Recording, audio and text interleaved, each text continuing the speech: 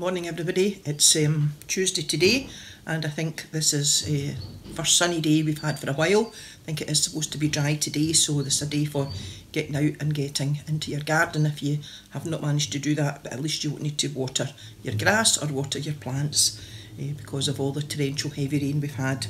So apologies at the minute, the bin men are just emptying our red bins, so hopefully they will just pass away in a wee minute and that will be the noise away. I thought they had actually gone, but they're obviously just a wee bit further up the street. So I hope everybody's doing okay, keeping well, still waiting for any instructions from the Church of Scotland. I know restrictions have been lifted really for most things now, but we are still waiting for their advice as to how we should move forward.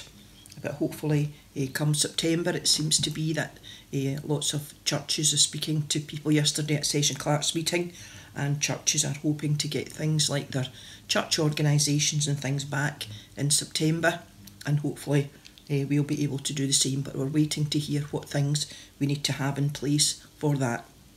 So just wait and hear as I am doing, and I will let you know as soon as there's anything to let you know. But things definitely moving forward a wee bit.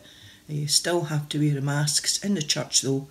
That is one thing that hasn't been lifted, so we're waiting to hear about that.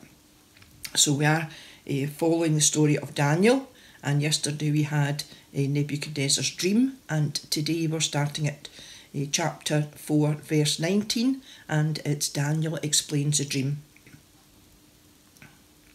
At this, Daniel, who was also called Belteshazzar, was so alarmed he could not say anything. The king said to him, "Belteshazzar, don't let the dream and its message alarm you."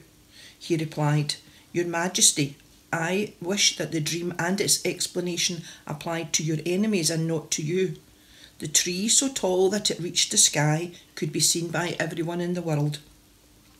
Its leaves were beautiful, and it had enough fruit on it to feed the whole world. Wild animals rested under it, and birds made their nests in its branches. Your Majesty, you are the tree, tall and strong. You have grown so great that you reach the sky, and your power extends over the whole world. While your Majesty was watching, an angel came down from heaven and said, 'Cut the tree down and destroy it, but leave the stump in the ground. Wrap a band of iron and bronze around it and leave it there in the field with the grass. Let the dew fall on this man, and let him live there with the animals for 7 years.' This then is what it means. Your Majesty, and this is what the Supreme God has declared will happen to you. You will be driven away from human society and will live with wild animals. For 7 years you will eat grass like an ox and sleep in the open air where the dew will fall on you.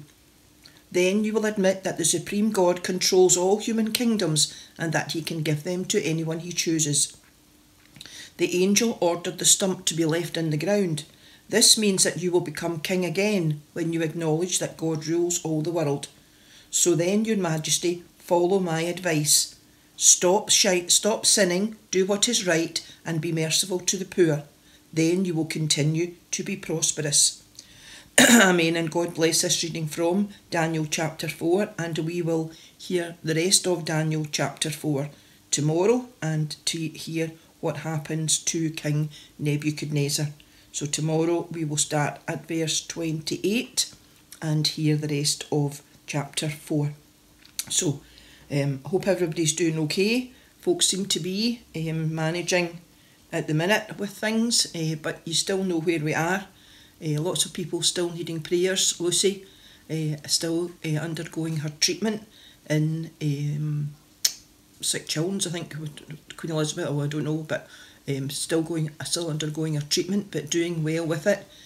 So that's good. And I know that Lucy and Gwen are really overwhelmed by the amount of messages and prayers that they know that people are behind them all the way with while Lucy has her treatment. So she's doing well, she's looking well. She decided to shave off all her hair because her hair was coming out. She did try for a halfway house hair, but that didn't last long, so she has decided, and she's looking great. So they are delighted with people, prayers and support for them. Also Sheena, doing all right, but just a bit sad still about Gil. Mary still not keeping too well. So these are people that we could be praying for on a daily basis, and lots of other people too, you know, your friends in church and what's happening with them. So have a good day today. Enjoy the dry day, first dry day for a wee few days.